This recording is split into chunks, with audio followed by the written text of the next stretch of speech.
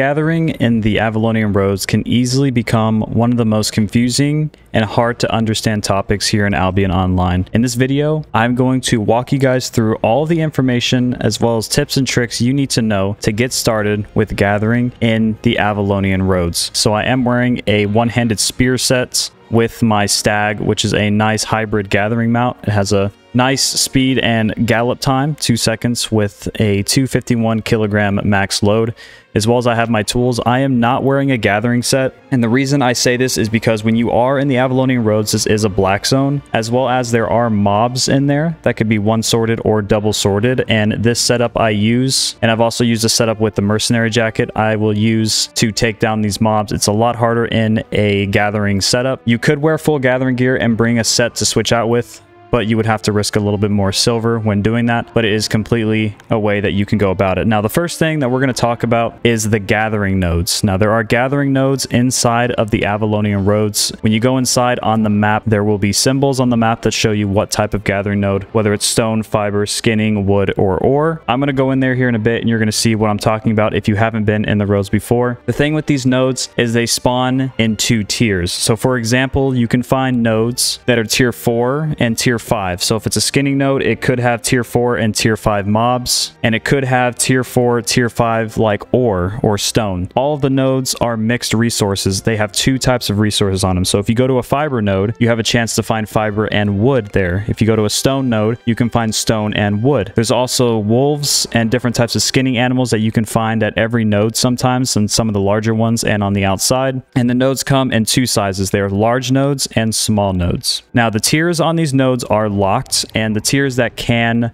happen with these is you can run into a tier 4 5, you can run into a tier 5 6, you can run into a tier 6 7, and you can run into a tier 7 8 node. Now, the tier of the road that you are going to be going in does not matter for the nodes that are inside. You can go into a tier 4 road and run into a node that is a tier 7 tier 8 resources on it, or you can run into a node that has lower resources on it. If you run into higher tier roads, tier 6 7 8, you're going to have a higher chance of finding higher tier gathering nodes. On top of this, if you ever find the same road again and you notice the name, like you might have it memorized, or you notice it's the same road as before, every single node and every road is locked in. So if you ever enter the same Avalonian road, every node in there will have the same tier as you saw it last time. Everything in the roads is locked in place, all of the tiers. Nothing's going to be spawning at different tiers. Reset doesn't come out, and a 4-5 turns into a 7-8 tier gathering spot. It's all the same. Now, there's one other special feature that a lot of you gatherers are going to love to use when running the roads, and it is the suffixes of the names of the roads. So when you are inside of a road, and we can mouse over one of these, you can see that there is a dash in the name. So it's Hinos dash Oielos. I mean, I probably botched it, but that's the name of this one. The os at the end of both of these means that this is a green chest zone. There's going to be most likely be more green solo small group chests in there. Now, there is 5 suffixes that you guys are going to want to know as a gatherer, and it's lum, or tum, sum, and ram. Now, the lum is large ore nodes. That means that there is going to be a large ore node inside of this portal that you're going in. For there's going to be a large wood node. For tum, large skinning node. For sum, a large fiber node. And for ram, you're going to find a large stone node in there. Now, you can find 1 or 2, but if you do see these suffixes on the name, you will be finding at least one of those large gathering nodes in there. So it's always good to look out for these suffixes if you are looking for a particular resource. If you are skinning or you are doing fiber, when you're running through the roads and you open up your map inside of the road, we're about to go in this one right here, which is a sum zone. So when we go in there, we're going to see a large fiber node. I'm going to show you guys right now. At the end of the last word, you see SUM. That is the suffix that we were talking about, those last 3 letters on the very end of the Avalonian road name. None of these have something at the end of their name, except this one has an os. When you have os, that is most likely going to be a green chest zone, or you're going to find green chests in there. So if you are looking to do some PvE and clearing green chests, you want to look for those. But for this, just for gathering, this is a sum zone that we're going to hop in, and we're going to go check it out right now. So I'm going to grab my stag, and we're going to run in.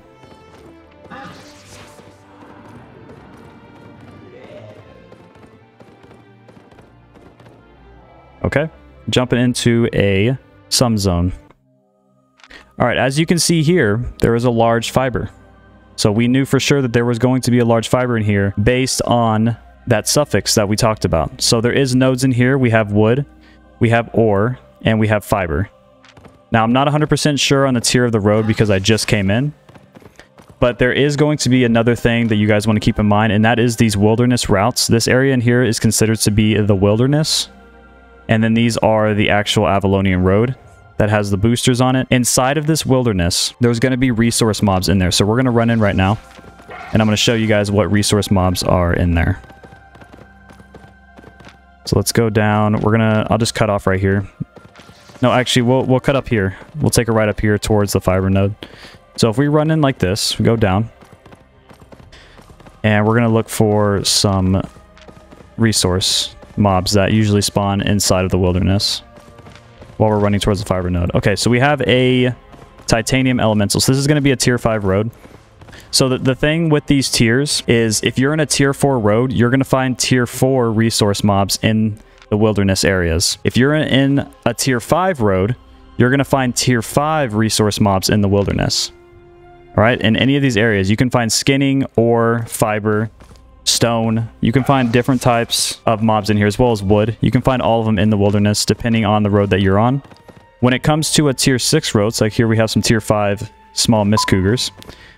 If you're in a tier 6 road, tier 6, 7, and 8, all three of these, you're going to find tier 6 resource mobs in the wilderness. You will not find tier 7 or tier 8 resource mobs in the wilderness. The max is tier 6. So if you enter a road from the outside and you see that there's tier 6 mobs in the inside and you're not 100% sure on the tier of the zone, if you go in the wilderness and you see that there is tier 6 mobs, you are either on a tier 6, a tier 7, or a tier 8 Avalonian road. Anything below that, you're going to know what tier you're on. Like these, this is going to be a tier 5 Avalonian road. If you see tier 4 mobs, it's going to be a tier 4 Avalonian road. Now I'm actually gonna kill these mist cougars real quick because they do have a chance to drop a pup for us. We always do like to get some cubs. And then we can also skin them. We're gonna roll down to this fiber node so I can show you guys how the tiers spawn.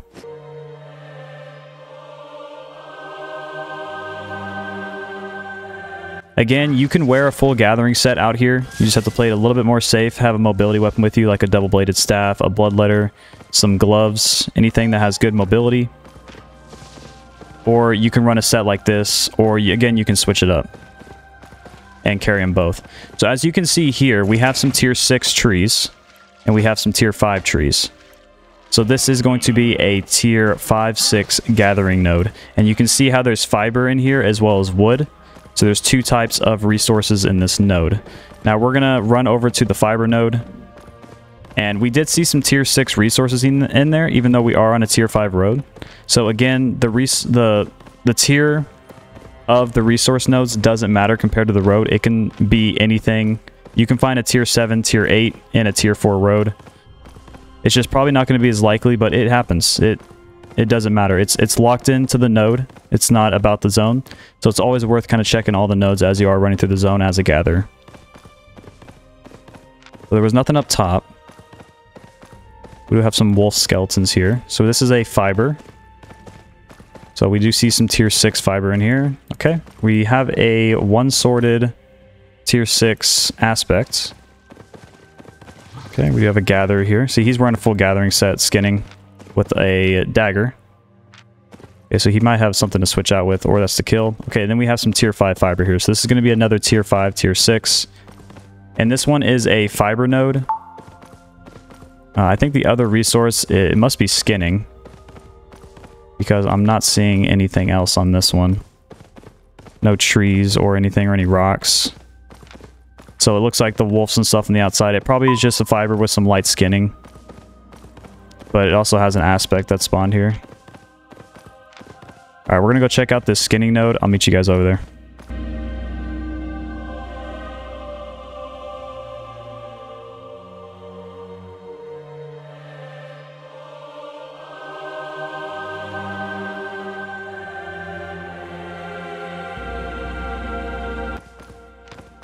Okay, here we are at the skinning node. As you can see in here, we have some tier 4 skinning animals. We have some boars that are tier 4, and then we have some tier 5 skinning animals, as well as some tier 5 ore and some tier 4 ores. So this one appears to be a tier 4-5 skinning ore node, even though it is predominantly skinning.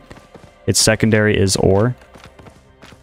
And every single gathering node is going to spawn in the same way. It's going to have its primary symbol, and it's going to have a secondary in it. And this is essentially it. This is all you really need to know for gathering when it comes to the naming of the zones. You just have to pay attention to the name of the portal you're going to be going through. So you might see something that is a for sure gathering spot that you're going to want to be looking for. But other than that, it's up to you if you want to wear gathering gear or a regular fighting set. And we are going to make our way back to the city, and then we will wrap up the rest of this. That's going to be it for the video, guys. I hope you enjoyed, and I hope you learned all of the things that you're going to need to get started with gathering in the Roads of Avalon. We went over the different type of gathering nodes and how the tiers work, as well as the resources. There's large and small nodes. We have the suffixes, which is a really great tool. If you study the names of the roads and you are running through, you can quick check them without actually having to run over the portal, as well as the tiers of the mobs in the wilderness, and that everything in the roads when it comes to these nodes and different locations are locked in place. So if you ever find the same road again, it will be the same tier as you found it last time. If I ever find the road that we just ran in, we will be finding the 5-6 and the 4-5 gathering nodes again. But if you do have any questions, make sure to leave them in the comments and I will answer them. Other than that, if you enjoyed the video, make sure to leave a like, comment, and subscribe. And I'll see you all in the next video, and I'll see all of you in Albion Online.